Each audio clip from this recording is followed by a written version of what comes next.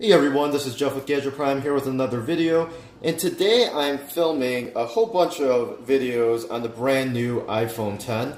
And what I want to do is show you guys the official iPhone X leather case from Apple, and I got the Cosmos Blue. So without further ado, let's dig into it and I'll tell you guys how it feels and looks.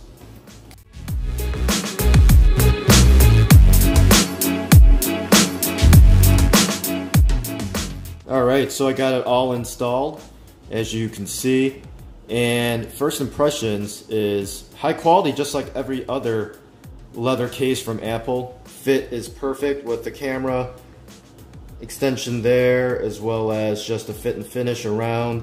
Now of course the power button on the iPhone X is way bigger than it has been in the past, and you guys can see the extended power button. Feels really good.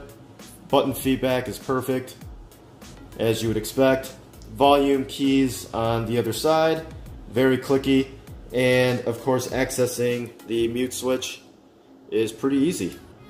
So that's a quick look at the Apple leather case for the iPhone X.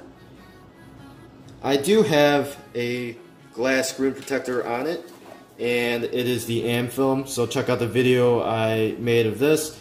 But the screen protector goes around to maybe a millimeter, 2 millimeters or so from the edge of the device, and so there's ample room for the case to fit. You guys can see that around with the reflection, so it is a good fit.